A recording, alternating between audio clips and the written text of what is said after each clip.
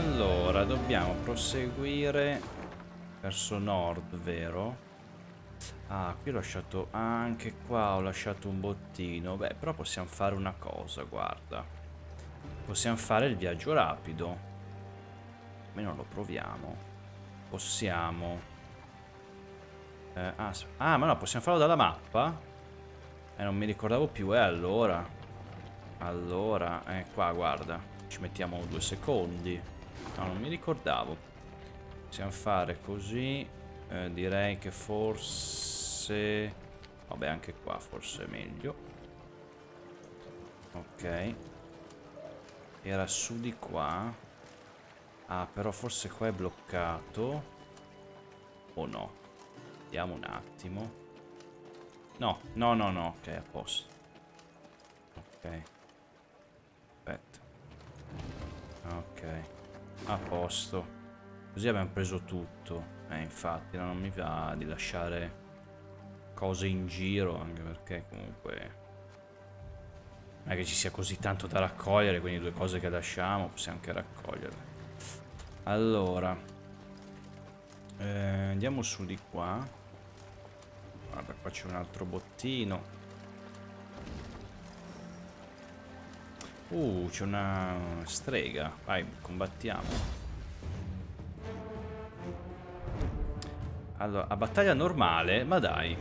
Alcuni pescatori iliriani sostenevano che dalle basse acque dello Yavina, tra le ninfee, fossero emersi dei mostri. Secondo i loro racconti, queste bestie avevano grossi occhi da pesce, pelle squamate e setole verdastre. Ok. Allora, direi che è una battaglia normale, perciò il medico ci serve sicuramente. Questo magari ne prendiamo uno. Ce ne teniamo uno. Questi 3 mi escono sempre. È una cosa incredibile. Cioè meglio, però cioè vabbè. E allora direi che possiamo stare anche così. Ok. Aspetta che leggo. Alla fine di ogni turno danneggia di uno un nemico casuale. L'ultimo desiderio richiama questa unità al tuo cimitero e la indebolisce di 4. Ah, quindi torna in vita. Questo dopo 5 turni, all'inizio del turno, evoca pioggia torrenziale su una fila qualsiasi solo una volta per battaglia. Ah, questa mi evoca pioggia torrenziale. Vabbè. Ok, allora... dobbiamo perdere un attimo tempo, cioè il turno, e fargli usare più carte possibili. Quindi che usiamo? Questo magari. Sì, usiamo questo e passiamo a fine turno.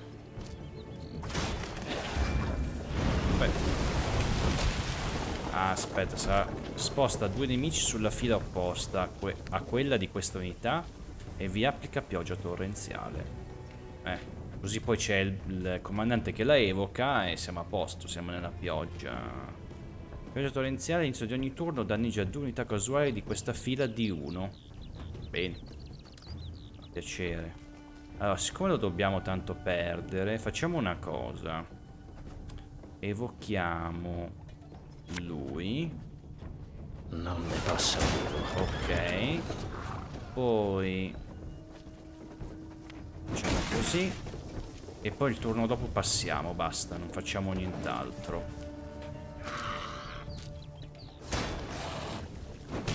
Ma guarda, sposta le cose come vuole lui. Allora, sposta un nemico sull'altra sua fila e lo danneggia di 3. Piacere. Passano, passiamo proprio. È in vantaggio lui. E quindi ha vinto.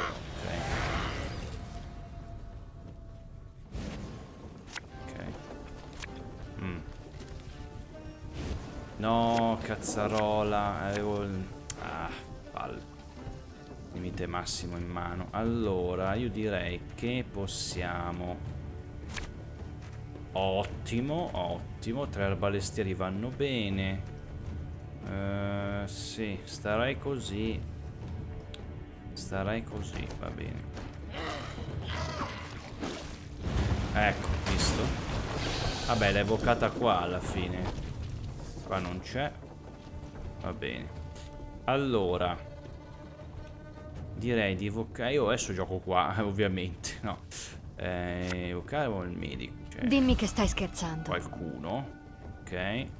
Hai del cibo? Ho una fame Perfetto. del lupo.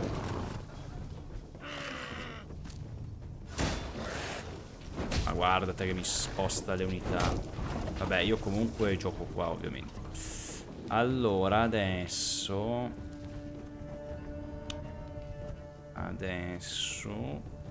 potrei giocare un arbalestriere. Facciamo così, giochiamolo qua. Mi basta un solo dardo. Sono 1, 2, 3, 4, 5. Credo sia un po' indifferente questo, dai. Ah, possiamo... No, non è ancora il momento, aspetta.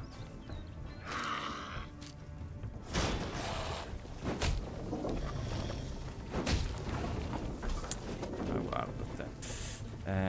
Mi ha spostato questa, è male, perché adesso io avevo evocato Caldwell e avevo evocato un medico e un arbalestriere. Ci possiamo riprovare però. Anche se io userei il mio potere. Facciamo. Tanto è uguale. Facciamo questo, dai. O questo. No, questo, dai. Ok. Forse dovevo. Vabbè, fai. Indicami un bersaglio. Così, ebbene 1, 2, 3, 4, 5. 5. Facciamo così. Ok.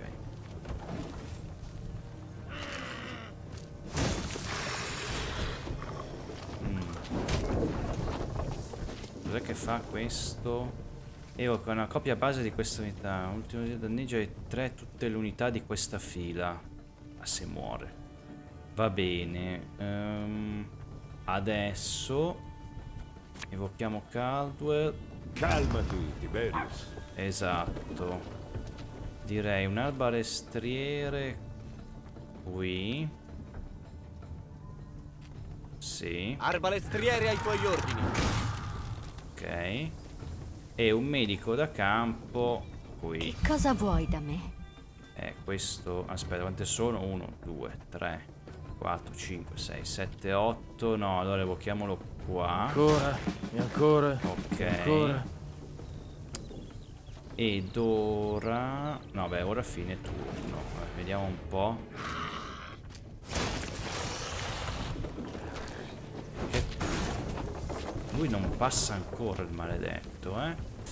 Allora potrei evocare qualcuno. Un altro, perfetto. Sono sprecato nell'esercito.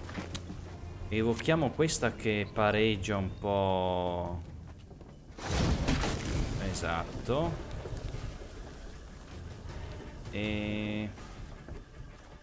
Ok.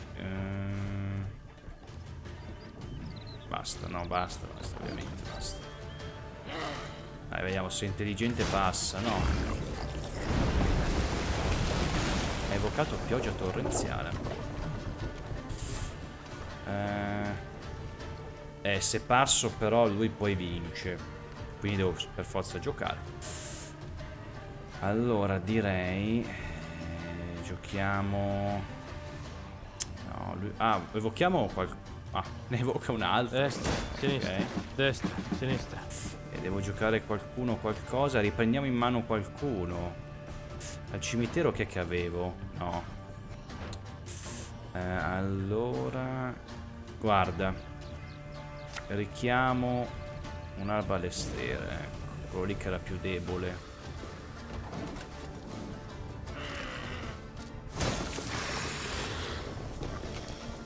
Oh, niente, lui insiste, continua a giocare. Allora, adesso usiamo il potere. Ottimo. Se muore danneggia gli altri, perfetto. A catena proprio. Eh sì, è un'arma a doppio taglio quel mostro, Ok. Evochiamo qualcuno, va bene. Ma questi stivali mi uccidono. Adesso sono costretto. Allora, 2 balestrieri io li terrei per dopo, però facciamo così, giochiamo questo qua. Ok. Fine turno. E poi, cioè... Oh, bravo. Meno male, ha passato. Passo anch'io. Ok.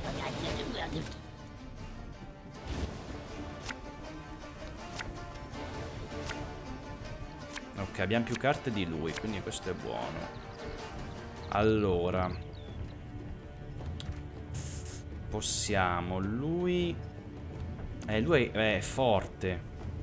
Diciamo che è forte, però in teoria non ci serve, perché non abbiamo nulla che ha le abilità ordine. Però è forte. 13. Aspetterei cioè non lo cambierei. Lui va bene perché in questo caso si potenzia di 5, mi va benissimo perché userò il potere del comandante. No, stiamo così. Stiamo così, vediamo come va. Tocca a me. E allora mandiamo il medico. Chissà Vediamo quanto chi- sudi con quella giacca. Ah, ecco, un'arbalestiere. Vabbè. L'armatura non li salverà. Non posso colpire nessuno.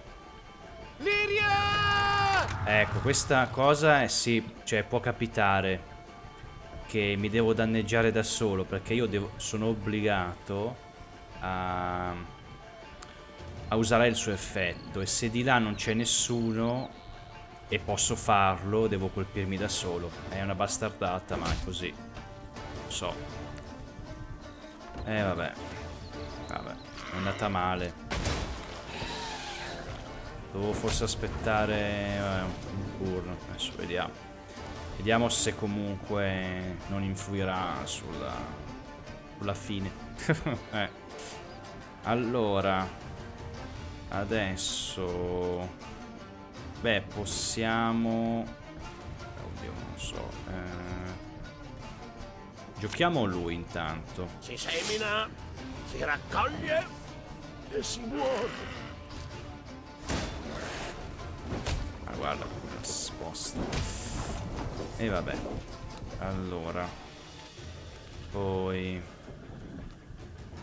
possiamo giocare una bella, possiamo potenziare qualcuno. Potremmo potenziare, possiamo usare il potere del comandante, ma aspetta un attimo. Potenziamo lui, guarda. Ecco, no.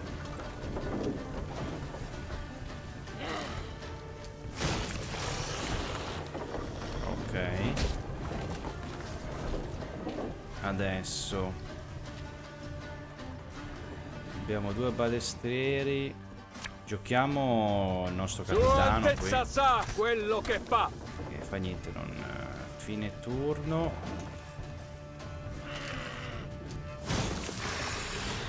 Ottimo. Ottimo. Giochiamo per... sì, devo forse giocare questo. Un arbalestriere. Qua. Mi basta un solo dardo. E danneggiamo... Aspetta, qui togliamo 4. Ok, allora potrei...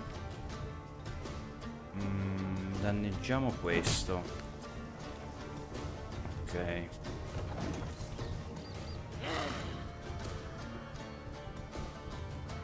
cavolo fa? Ha rimescolato le carte. Allora adesso vediamo. Usiamolo qui. Va bene. E prendiamo il turno dopo. Rimane una carta. Ancora questa carta. Cos'è? Cioè mi ha quasi devastato. Bastato. 1, 2, 3, 4, 5. 5.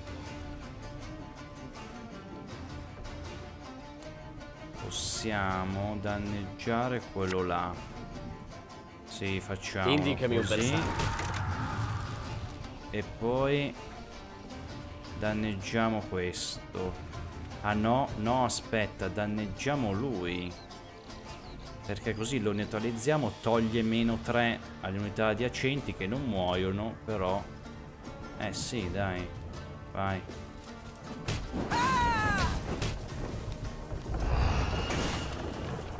E ho vinto io. Mamma mia. Pensavo di perdere, però è stata una lotta... bella lotta. Ok, Malcolm, le strade sono pericolose. Più truppe nere che zanzare di questi tempi. Raggiungere Dravograd è maledettamente impossibile. Per il momento ho nascosto la nostra roba in una cassa segreta a lato della locanda di fronte al tempio. Decideremo come e dove trasferirla quando si saranno calmate le acque. Fino ad allora cerchiamo di non morire. E invece, altra mappa del tesoro. Non troverò mai, però pazienza. No, più che altro perché non riconosco le cose. E se vediamo, magari può andare bene invece. Qua altro villaggio. Che succede? Maeve e il suo seguito passarono vicino a un villaggio razziato dai Nilfgaardiani. Da lontano avevano sentito delle urla, ma una volta vicini le riconobbero. Non erano grida di dolore, ma di rabbia. Diamo una lezione a questo farabutto! Pietà, brava gente! Non ho fatto niente di male! Gli abitanti si trovavano al centro del villaggio, attorno ad un elfo ferito e terrorizzato. Con delle pietre in mano i contadini lo minacciavano e lo insultavano. La regina chiese una spiegazione. Un fabbro, dal volto paonazzo, si fece avanti e sputò per terra. Questo bastardo è una spia di Nilfgaard, vostra maestà! È lui che li ha portati qui a saccheggiare il villaggio! Deve morire! Gli altri abitanti annuirono d'accordo con il fabbro. L'elfo si gettò ai piedi della regina implorante. Abbiate pietà, Rena! Salvate il vostro leale suddito! Mentono! Mi accusano solo perché sono un elfo! Su che basi io... Cioè, posso credere alla gente, se vogliamo. Cioè, scusa. Lascia che gli umani facciano... No, nessuno fa giustizia da solo. Risparmiamo. Siete così sicuri della sua colpevolezza? Avete delle prove? Chiese Maeve. Qualcuno lo ha visto parlare con il nemico? Aveva con sé monete di un altro paese? I paesani fissarono Maeve con rabbia, stringendo i pugni. Tuttavia nessuno osò protestare. Sappiate ecco. questo. Le orde nere non hanno bisogno di motivi per venire a saccheggiare le nostre case. Ora scansatevi e lasciate andare questo poveraccio. L'elfo ringraziò piangendo la regina, implorandola di non abbandonarlo nel villaggio e di accoglierlo nel suo esercito. Vostra Altezza, vi prego, non appena ve ne andrete, i Duan mi impiccheranno all'albero più vicino. Cioè, anche se fosse un piano, dico, di quest'elfo, far la spia per è stato un caso che l'abbiamo incontrato, quindi dubito. No, lascio cosa? L'ho salvato e poi lo lascio morire. No, scusa. E sia. Concesse la regina dopo una breve riflessione. Cerca il quartiermastro. Ti troverà qualcosa da fare. E ora in marcia. I contadini fissarono con odio il gruppo che lasciava il villaggio. Figuriamoci. Quando le ultime capanne dal tetto di paglia scomparvero oltre la curva, Maeve tirò un sospiro di sollievo. Vabbè. I soldati non hanno... Vostra Altezza, gli elfi stavano tramando con i Nilfgaardiani. Sì. Lo giuro sugli dei. Vabbè, questi sai... Con un po' quello che vogliono. Cioè, sempre stata la discriminazione di razza, quindi... Deve essere anche solo una scusa. Questo chi è?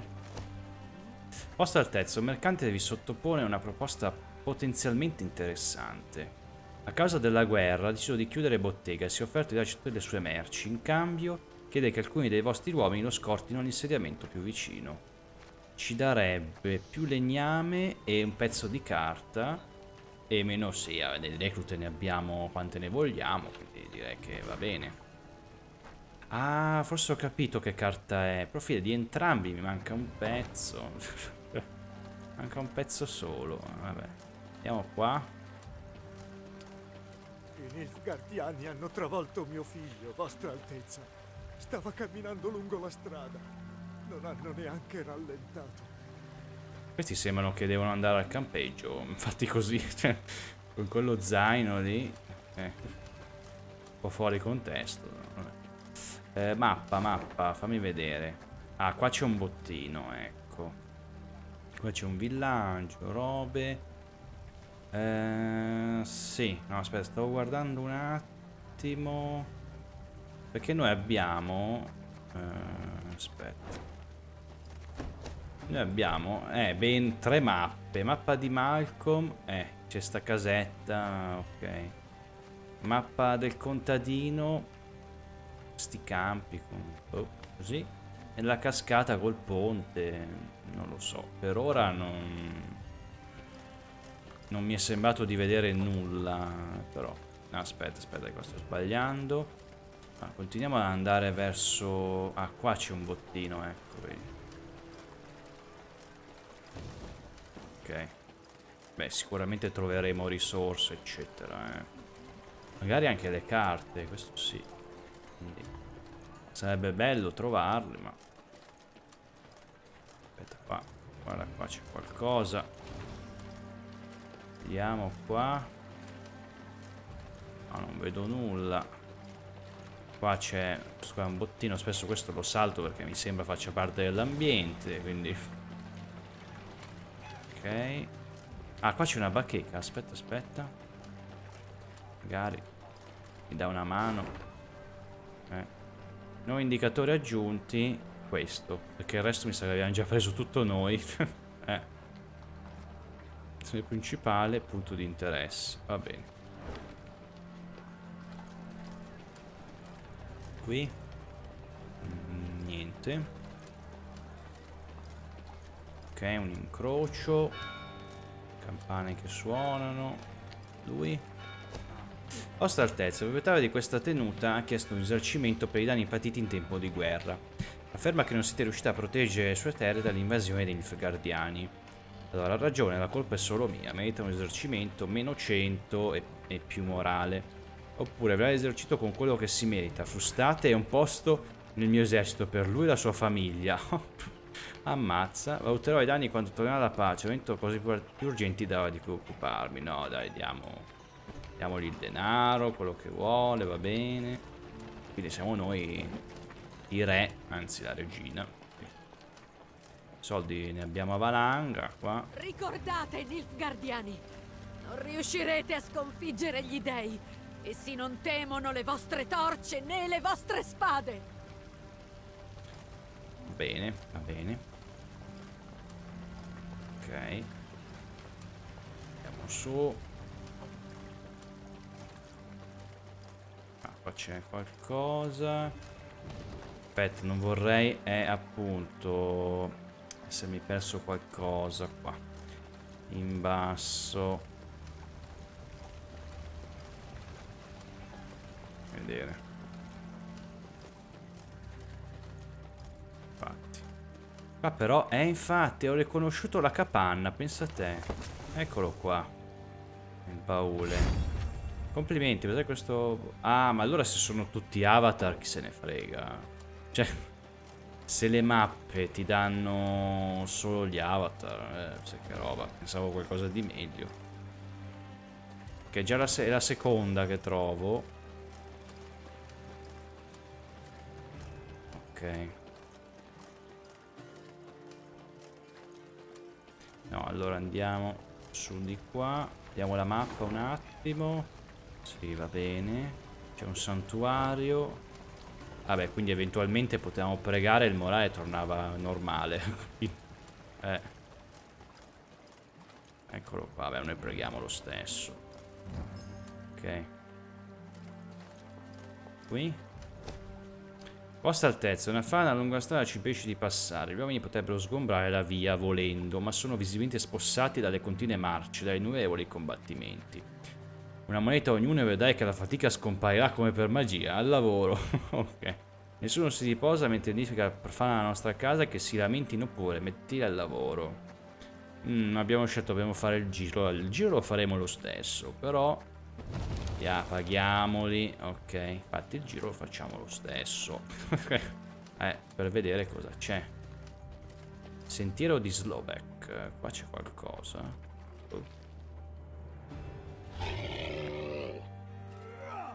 All'improvviso un'ombra oscura attraversò il cielo.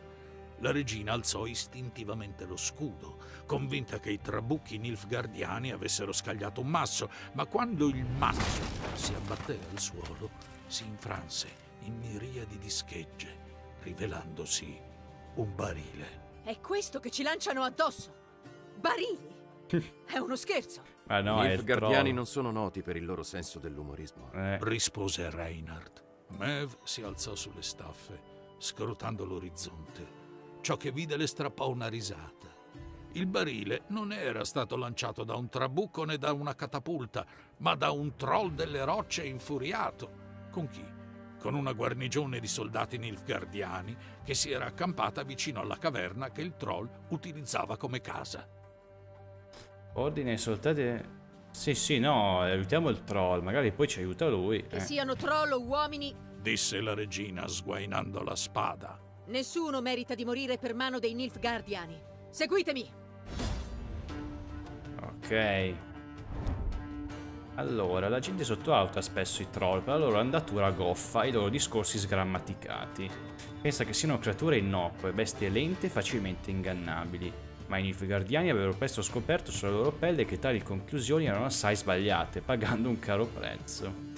Vince la battaglia senza che Emporio muoia o venga catturato. Il nome del troll è Emporio. Sì, con una O strana. Battaglia abbreviata. Qui c'è solo un turno, va bene. Ok. Allora, vediamo un po'. Io direi... togliamo loro. Il medico non mi serve. Questo potrebbe servirmi. Ottimo. Vedi, questi tre ci sono sempre, incredibile, sono fissi qui in mano, ma a sto punto viene da pensare che magari cioè deve essere proprio così, però vabbè, boh. No, togliamo lui, perfetto. E direi che potrebbe anche andare bene così, sì. Larum esse atuvent aven. Sì. Per Emporio. Vabbè, vediamo. Proteggete il troll! Un attimo. Allora, ogni 2 turni, all'inizio del turno, se la forza combinata delle 2 unità adiacenti a questa è pari, danneggia di 1 tutte le unità sulla fila opposta e si sposta sull'altra fila della propria metà campo. Se è dispari, danneggia di 1 tutte le unità su questa fila, inclusa se stessa. Pensa a te. E si sposta sull'altra fila, vabbè. Quindi se... ok, è pari, danneggia gli altri la forza. Se è dispari, noi, praticamente. Se la forza combinata delle 2 unità adiacenti a questa. Quindi 2 unità, quindi una di qua, una a sinistra e una a destra. Però possiamo sfruttare sto potere comunque. Anche se vediamo. Allora, per iniziare... ma io il fatto è che gioco sempre... Vabbè, giochiamo qua allora, dai. Vediamo un po'. Per esempio, se gli metto vicino 2 arbalestieri, 10 e 10 è pari. 20. Però iniziamo così, va.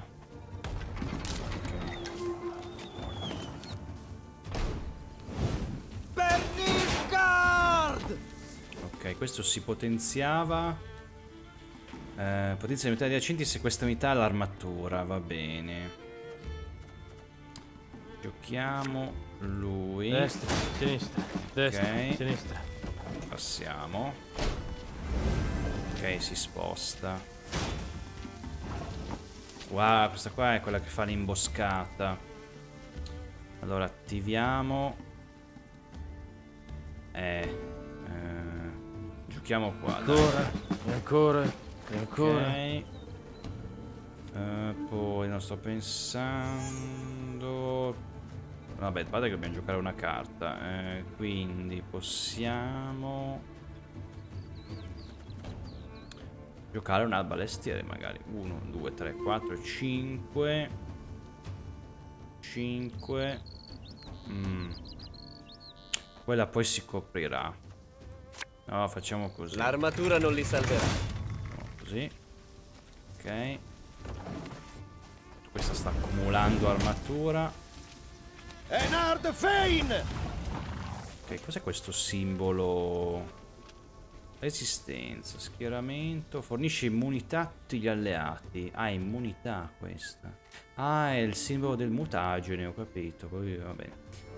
Rimuove immunità. L'ultimo desiderio rimuove immunità da tutti gli alleati. L'immunità sarebbe stato per cui questa carta non può essere bersagliata manualmente. Ah, cioè non posso... Cioè non posso danneggiarla, quindi... Adesso non posso più danneggiarle. Adesso, quando scelgo io di danneggiarle. Boh, vabbè. Allora, giochiamo... però così sarebbe dispari se la metto qui. No, mettiamola qua. Non si può avere tutto dalla vita. Ok, 6. 6 è un bel numero, per danneggiare... Potremmo... A parte che devo giocare ancora qualcuno, sì. Giochiamo un arbalestriere e dai, gli togliamo... Liria! Eh sì, vedi, non li posso danneggiare. Questo, ovviamente. E... 7. Vai. E immunità sparisce, infatti. Perfetto. No, adesso questa si sposta qui. Vostra Altezza, il troll è un po' imprevedibile.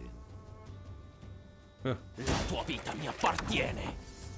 Allora, lui non deve morire, vero? Senza che muoia o venga catturato. Vabbè. Non so come possa venire catturato, va bene? Ah, ma alla fine è rimasto qua lui. È rimasto qui. Va bene. Allora. Vediamo un attimo, perché possiamo giocare Reynard e mi riattiva... no, mi riattiva sì, però non ha più armatura, quindi non può fare più danno. Allora, possiamo... fammi pensare.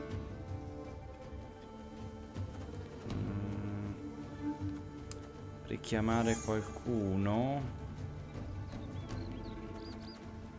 E un arbalestriere. Chiamiamo un arbalestriere questo, che è danneggiato. E... giochiamo magari... Sì, dai, fa niente. Anche se ho chiamato l'arbalestriere, giochiamo... Potere. Ok. Va bene così. Saggia scelta. Maledetti. Va, me lo vogliono uccidere. Allora, adesso... Sto pensando un attimo. Che posso... Qua ne abbiamo 2.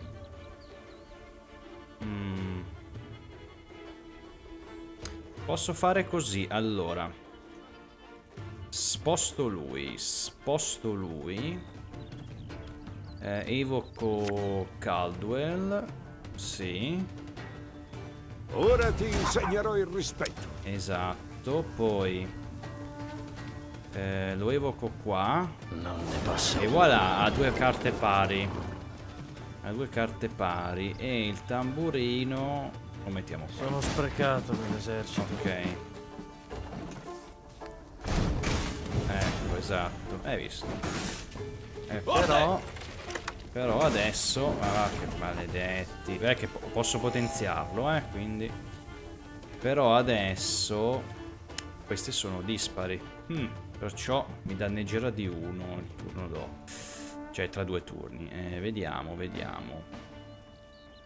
Attiviamo questo. Oh, perfetto. Sì, anche se la mettessi qua sarebbe... No, aspetta, scusate. No, 7 più 1, 8. No, è pari, va bene così. Ottimo. Allora, guarda, danneggiamo. Basta un solo dardo. Questa. Ok. Perfetto. Devo giocare una carta, scusate. Giocherei lui allora. Così mi riattiva. Sì, i poteri. Questa ha 3. Solo che lì non posso mettere più nulla. Quindi... Sua Altezza. Ok. È incredibile. Infatti 3. Così. Perfetto. Poi evochiamo. Massimo. Avrei dovuto ascoltare mia moglie. Evochiamo lui. Madonna. Falceremo teste nere. Un altro. No, è vero, non posso a cazzarola. Sono pieno, non posso più giocare nulla. Sono strapieno. Prendetelo, vale 20 fiorini. Aspetta. Questo cos'è? Ordine. Si sposta sull'altra fila. Danneggi 5 nemico casuale. Però perché il lucchetto? L'ho constato che disattiva l'abilità di una carta e rimuove gli altri stati. Disattiva e scopre le carte coperte. Spia. Una spia. Vabbè. Aspetta un attimo. Qua me lo stanno uccidendo, Allora devo potenziarlo intanto. Carta più debole è proprio questa, quindi usiamo questa. Ah no, scusate, non l'ho visto. Cioè, l'ho nel mucchio. Vabbè, spero non me lo ammazzino. Un tempo cacciavo animali, ma gli uomini rendono di più. Ah, ho rischiato, Ho rischiato. Allora, per forza. Sennò poi mi muore, poverino. Ok. Ok.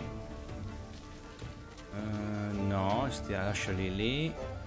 Potrei usare il potere, sì, della regina. Vai. Ottimo. Questo cosa fa? Sposta il nemico meno forte vicino a questa unità e lo blocca. Ah, è colpa sua se mi ha ciulato. Ah, ma era roba mia. Ecco perché. No, pensavo che era una carta sua. No, no, mi ha ciulato lui l'unità. Sposta la stessa unità nella sua metà di campo originale e ne rimuove il blocco. Vabbè, ok. Ok, direi che siamo a posto. Pensieri merci di tutta la Zarricania! Guarda che mi ha rubato un'altra carta. Qui come siamo? Aspetta. 1, 2, 3, 4, 5, 6, 7, 8. Allora, però 15 più 11. Oddio, 15, 10 fa 25 e 1, 26. A posto. Ci va di culo, allora. Allora io opterei... Non so se... ma infliggiamogli danno. Così. Indicami un bersaglio. Ecco. Perfetto. Fine turno. È rimasto lì, tra l'altro, quindi va bene. Giochiamo lui. Ah, lui è passato. Facciamo così. Ok. Boh, poi devo passare. Noi l'abbiamo demolito. Hai visto? Ok. I liriani annientarono le forze nilfgaardiane. Il troll, immerso nei suoi pensieri, si mise a raccogliere i cadaveri degli invasori. Umani nero vestiti, umani cattivi. Infatti, messer troll, sì. I nilfgaardiani sono dei vili. Hanno invaso le nostre terre a tradimento. No, umani nero vestiti duri, quindi cattivi. Tanta armatura, difficile da masticare. Duri in quel senso. Lo sai a chi ti stai rivolgendo? Questa è Sua Maestà, la tua regina. Salute, mia maestà. Io, Empurio. Tranquillo, Reinhardt, me la cavo da sola. Dimmi, Empurio, hai una bella scorta di barili? Ti occupi di baratti, per caso? No! Barili belli da rompere quando Empurio si arrabbia. Ah, ma di che barattoli parli? Intendo dire, scambiare una cosa con un'altra, traendone profitto. Una cosa per l'altra? Anche per pepite? Sì, se giochi bene le tue carte, potresti persino farti pagare in pepite. Carte, barili, baratto, pepite. Empurio ha ideona. Sì. Empurio deve andare. Prima che Umana va via, Empurio regala. Mia maestà aiuta Troll. Troll aiuta mia visto. maestà. Giusto. Ottenuta carta. Questa carta sta raggiunta al tuo esercito e puoi trovare nella tenda di comando zuppa d'elfi. Oh. Il troll si voltò e corse fuori dalla caverna per recarsi chissà dove. Mev ebbe il presentimento che il mondo avrebbe sentito di nuovo parlare del troll di nome Empurio. Sì, è quello che ti vende le carte nel Gwent multigiocatore, in pratica, sì. Vabbè. Hanno fatto una storia anche a lui. Hanno dato una storia anche a lui. Allora, fammi vedere però la carta, scusate. Qua. Cosa fa questo? Crea una carta bronzo. Cosa vuol dire? Evoca una fra 3 carte scelte a caso da una frazione specifica e dalle carte neutrali. Salvo di essere specificato. Cosa vuol dire? Crea una carta bronzo. Condire ogni porzione con formaggio grattugiato. Aggiungere bulbi oculari per insaporire il tutto. Servire caldo. Va bene. Decorazione al massimo. Non lo so. Crea decorazione. Boh. Forse queste. Aspetta un attimo. Decorazioni. Dov'è? Aumenta a te il numero di ornamenti equipaggiabili da Mev. Ah, ma ornamenti intende... Io aspetta, ho sbagliato. Intende questi? Cioè questi si chiamano ornamenti? Adesso l'ho capito. Scusa, Decorazioni. Sì, vedi il simbolo. Decorazioni. Ah, le carte magia, se vogliamo chiamarle in termini di Yu-Gi-Oh! O Magic. Quindi...